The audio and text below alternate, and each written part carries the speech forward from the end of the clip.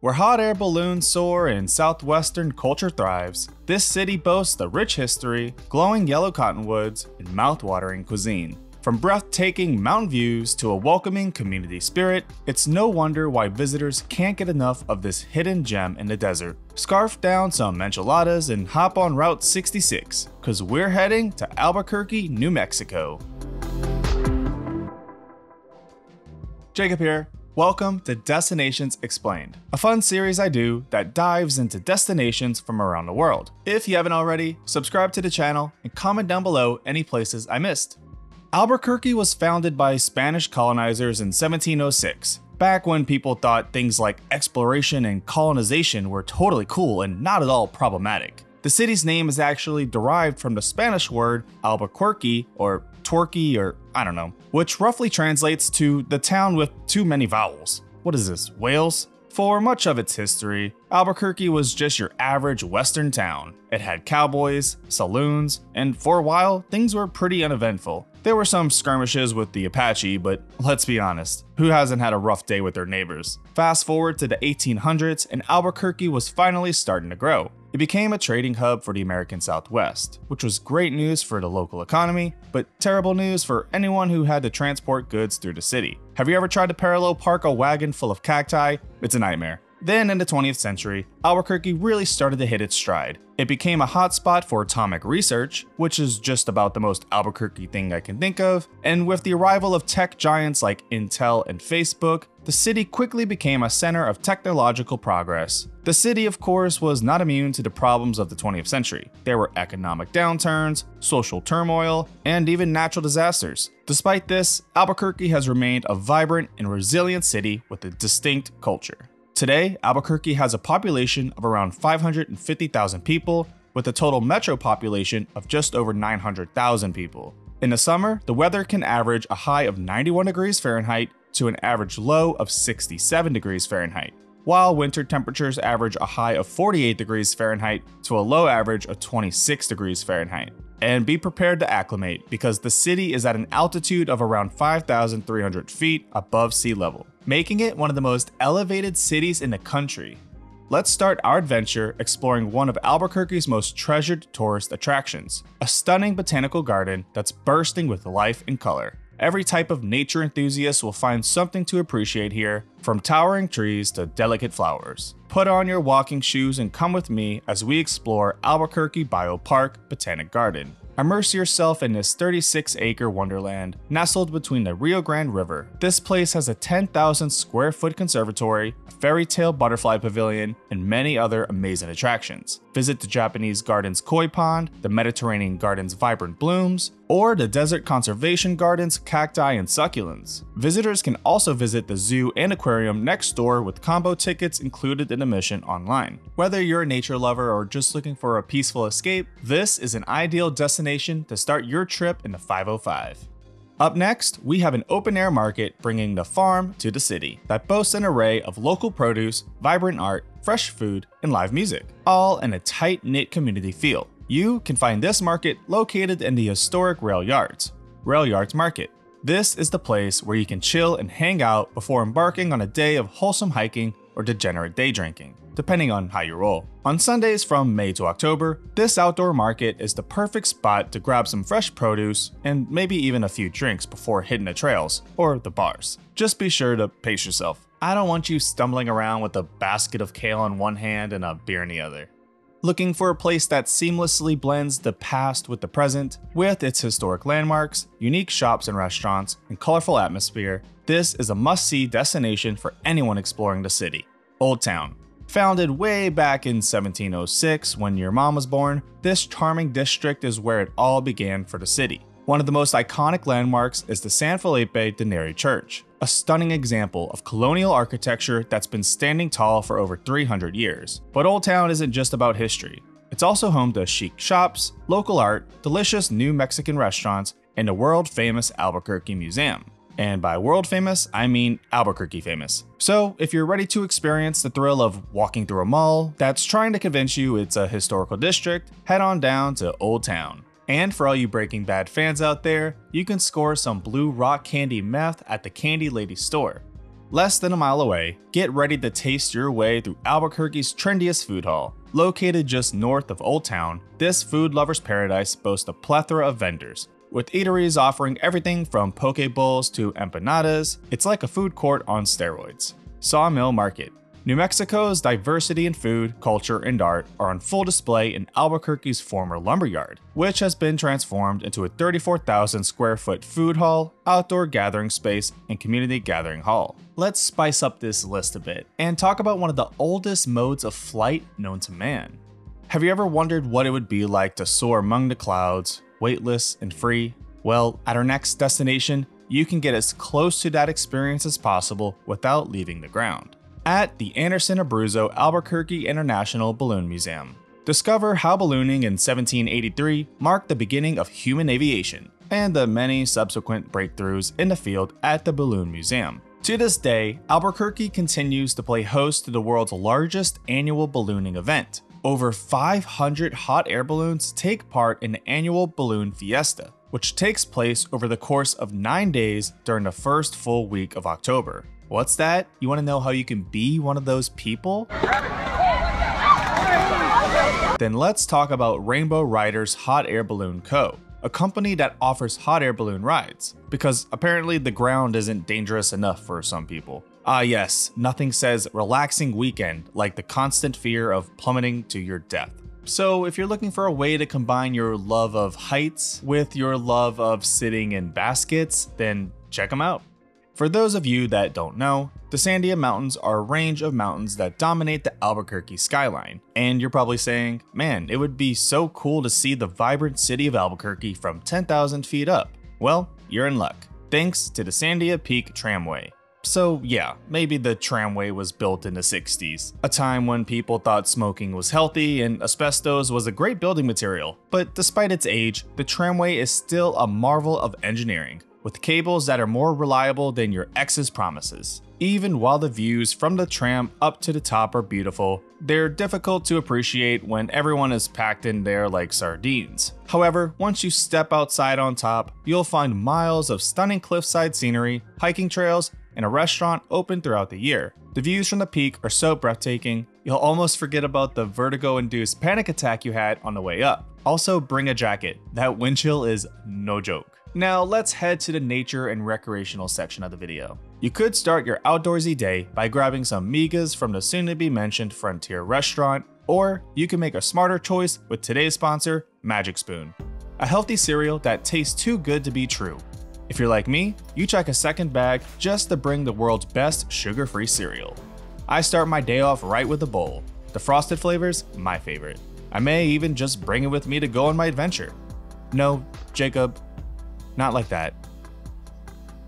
That's better. Click the link below to grab a variety pack and try it today. And be sure to use the promo code VENTURE at checkout to get $5 off any order, or go to magicspoon.com/venture. And Magic Spoon is so confident in their product, it's backed with a 100% happiness guarantee. So if you don't like it for any reason, they'll refund your money, no questions asked. Click the link below and use the code VENTURE for $5 off, or go to magicspoon.com/venture to save $5 today. Now, back to the video. With breathtaking views and challenging terrain, the trails at this aforementioned mountain wilderness will have you sweating, cursing, and questioning your life choices in no time. But don't worry, the rewards are worth it. At the Sandia Mountains, let's begin with the South Piedra Lisa Trail, a strenuous climb located just 20 minutes from the heart of the city, where the urban sprawl meets the mountains. At 4.4 miles out and back and over 1,300 feet in elevation gain, this hike is perfect for those who like to torture themselves for fun, or just hates their life. Or you could take the scenic Highway 536, commonly known as the Sandia Crest Scenic Byway, that climbs to the summit of the Sandia Mountains, leading you to several trailheads, like the Sandia Man Cave. This trail is just over a mile out and back and only has 200 feet in elevation gain. The trek to the top of Sandia Man Cave ends with a neat spiral staircase to the cave, which is actually a National Historic Landmark because of its signs of evidence of human use from 19,000 to 11,000 years ago. Neat! Oh, did I forget to mention there's no cell service either? I personally find that cutting off all access to help in an emergency really spices up a hike. The beautiful landscape that surrounds Albuquerque serves as a continual reminder to why so many individuals choose to make New Mexico their permanent home. And you don't have to go far from town to get some nature in your life. Just south of the Botanical Garden, you'll find our next destination, Tingley Beach. It's like a desert oasis, except instead of palm trees and crystal clear water, you get murky ponds and a whole lot of sand in your shoes. All jokes aside, it's a city park perfect for relaxing and having fun with the kids, complete with plenty of ducks and geese, paddle boats for rent, playground equipment, and picnic tables. If you want to get some hiking in, you can circle the Rio Grande Bosque and Tingley Beach Loop, a 1.5-mile loop that fits snugly between the beach and the Rio Grande, perfect for a stroll any time of year. As always, you can find helpful links and other information in the description below. Still staying close to the city, we have an archaeological site run by the National Park Service. It's like a giant outdoor art museum, except instead of paintings by dead white guys, you get to see carvings made by Native American people thousands of years ago, the Petroglyph National Monument. To see everything, you'll have to put in some hiking, and with the desert sun beating down, shade is hard to come by. The Volcanoes Trail is a 3.2-mile loop that gains over 400 feet in elevation and provides an easy climb for spectacular views in all directions. The even simpler Boca Negra Canyon Trail is a short out-and-back trail that offers fantastic views of the petroglyphs up close and personal, making it suitable for the whole family. Just remember, leave only footprints and take only selfies. Getting into road trip territory, about 1.5 hours north of the city, in the stunning New Mexico countryside, is a trail that leads to a secluded hot spring with warm, mineral-rich waters suitable for a relaxing soak. So sit back and relax while I exploit this well-kept secret spot to thousands of people on YouTube, McCauley Hot Springs. It's like a spa day in the middle of nature, if nature was a little bit steamier and more naked. However, in my personal experience, people tend to cover up. And the hot spring isn't so much steamy as it is just merely warm. The springs are at the conclusion of a 3.5-mile out-and-back trail that gains a little over 800 feet in elevation. Taking a hot, sweaty hike with the promise of a warm spring at the end might sound counterintuitive, but trust me, it's worth it. What makes this next spot so special is that it combines the best aspects of a national park and a national monument. Here in the US, national parks tend to be larger and provide more recreational options, while national monuments tend to be smaller and focus on preserving certain characteristics. However, Bandelier National Monument has the best of both. Bandelier is truly a feast for your eyes, and possibly your stomach, if you're the kind of person who snacks on rocks. Many of the park's most visited trails run through Frijoles Canyon, where visitors may see rock art, petroglyphs, and the ruins of ancestral Pueblo dwellings from the years 1150 to 1600 AD. The best way to explore everything the park has to offer is via the Alcove House Trail, a 2.6-mile loop with a modest elevation gain. Alternatively, the Sandia Ruins Trail is about 15 miles up the road if you're looking for some solitude on a busy day. Whether you're a history buff or an outdoor enthusiast, or just someone who enjoys sweating profusely, this place has got it all. You may be thinking, is there really that much to say about restaurants in a city in the middle of the desert? And the answer is a resounding yes, my friends. Let's start with some New Mexican soul food. Yeah, that's a thing. Because when you take two of the world's most flavorful cuisines and combine them, you get something truly special. Let's check out Nexus Brewery and Restaurant. This Black-owned hotspot is a favorite among locals and tourists alike, boasting a menu that's as bold and brazen as the beer selection. Definitely try the Cajun Chicken Chicharrones appetizer, made with hand-cut boneless chicken thighs, breaded or gluten-free, seasoned with Cajun spices and fresh cilantro, and finish off with the best chicken and waffles in the Southwest. And if you're more of a beer connoisseur than a foodie, fear not, because their menu is packed with great craft beers, including their flagship beer, the Nexus IPA. Just remember that there's nothing that a heaping plate of comfort food and good company can't fix.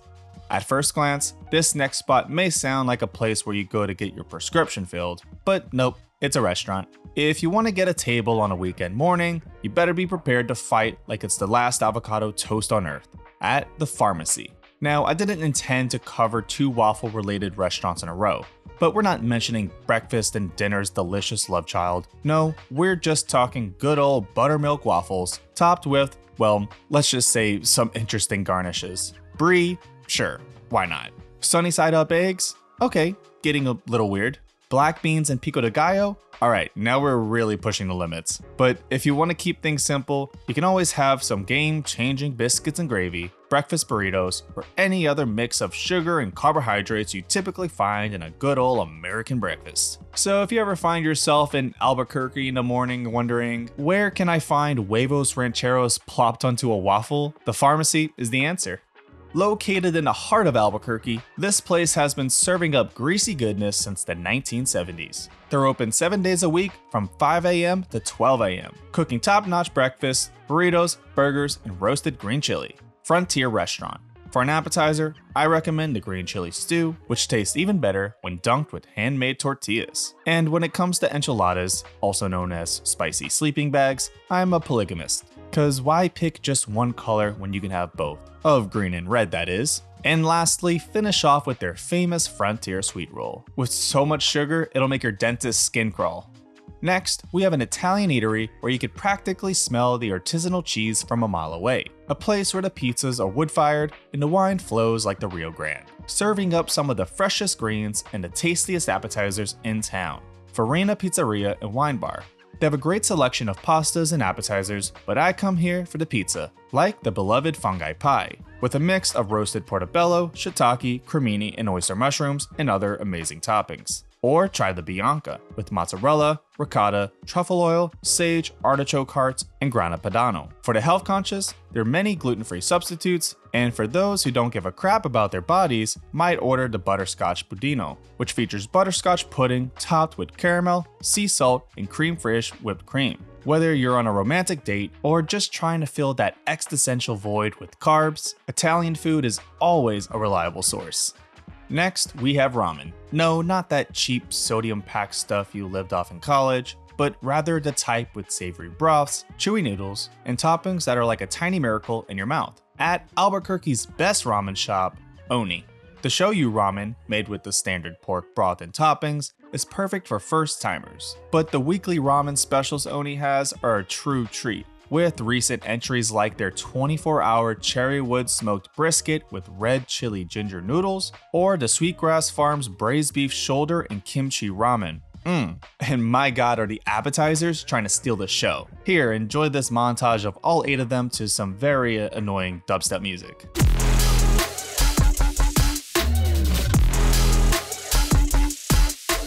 Lastly, we have the culinary equivalent of a mullet. We're talking about a restaurant that looks like a Texaco on the outside, but feels like a TGI Fridays and a dive bar had a love child on the inside.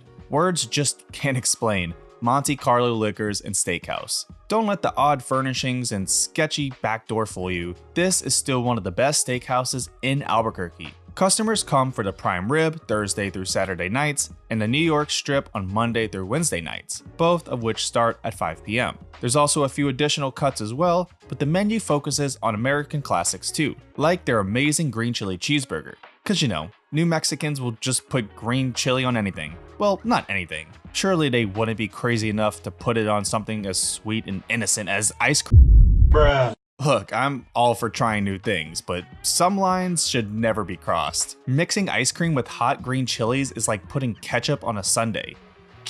It's just not right. For coffee, off of Central Avenue, there's a caffeinated oasis that serves all your standard coffee and espresso drinks, in addition to unique beverages prepared from their in-house roasted beans. Michael Thomas Coffee Roasters. Both the indoors and the gorgeous rear terrace with ivy and fountains are great for relaxing and getting work done. The pre-made foods and baked items are delicious, and you can even buy a bag of beans to take home as a souvenir. In the end, it's just a coffee shop, but they have quality beans and a good vibe. Look, it's time to break up your mediocre Starbucks routine and try this place out. For dessert, we have cookies that are so good, they'll make the Cookie Monster rethink his life choices. We have New Mexico's premier specialty cookie shop, with ska and reggae music playing daily, along with fresh-baked all-original recipes at Rude Boy Cookies. In addition to baked bite-sized hugs, they offer ice cream, milkshakes, and are the only milk bar in New Mexico, whatever that means. And if you can't make up your mind, the dozen assorted classic cookies is a safe bet. For $25, you'll get an assortment of all their classic favorites. 2 chocolate chip, 2 double chocolate, 2 sugar, 2 red velvet, 1 peanut butter, 1 oatmeal toffee, my favorite, 1 raspberry with chocolate chip, and 1 snickerdoodle. And you may be thinking, wow, this is perfect for me and my friends. But let's be real, you don't have any friends, and you're just gonna eat all 12 of them by yourself. And that's okay, I'm here for you. For the nightlife and bar scene section of the video, let's start at this speakeasy style joint where the drinks are strong, the atmosphere is cozy, and the only thing you'll be smuggling out is a newfound appreciation for the art of mixology, the Copper Lounge. Here we have a cocktail lounge that was formerly a dive bar with a nice vintage vibe to it, but not in a hipster way, more in like a wealthy grandpa basements way. But let's talk drinks, like the Paris Tokyo. Named after the Lupe Fiasco song, it's described as a globe trot with flavors from all over the world, with passion fruit, red chili, bell pepper, aquavit, and velvet falernum. Or try their ponche crema, which is basically like Venezuelan eggnog with rum, condensed milk, nutmeg, vanilla, and cinnamon. So if you're serious about checking out this joint, plan ahead, reserve a spot, and get ready for some seriously good cocktails.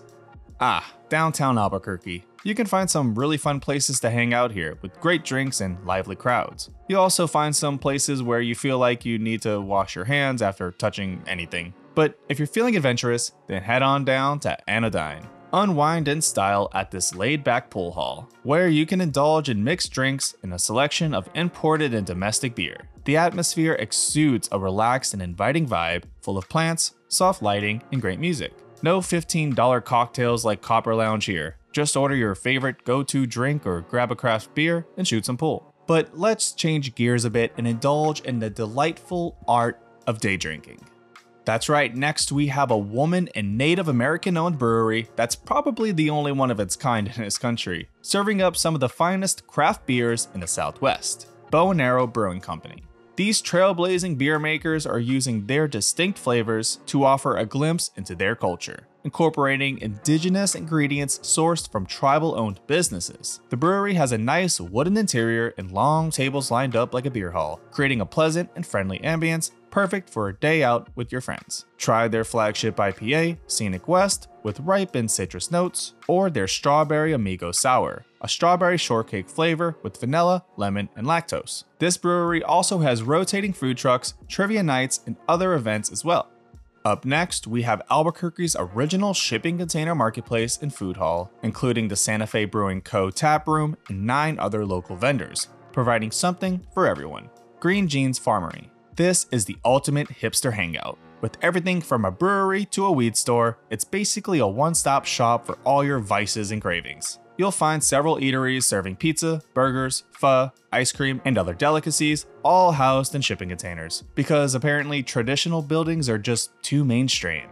For our wine aficionados, and the last recommendation, it's time to pop the cork on this family-owned gem from New Mexico that's been producing some seriously good sparkling wines since 1984, Gruet Winery and Tasting Room. The Gruet family has some serious French roots, with founder Gilbert Gruet hailing from a champagne house in France. With their focus on Méthode Champenoise sparkling wines and a small collection of still wines, they've earned the coveted praise of some of the nation's top sommeliers. And don't forget, when you're drinking wine, you're not just getting drunk, you're getting cultured. By clicking the join button on the channel page, you can now become a member and gain exclusive access to my Discord server. Not only will you be able to show support and help me create more awesome content, but you'll also have the opportunity to chat with me and other members of the community on Discord. Plus, you'll get to weigh in on what you want to see more of on this channel. Thanks for watching. Don't forget to like this video. And while you're at it, comment which city I should do next down below.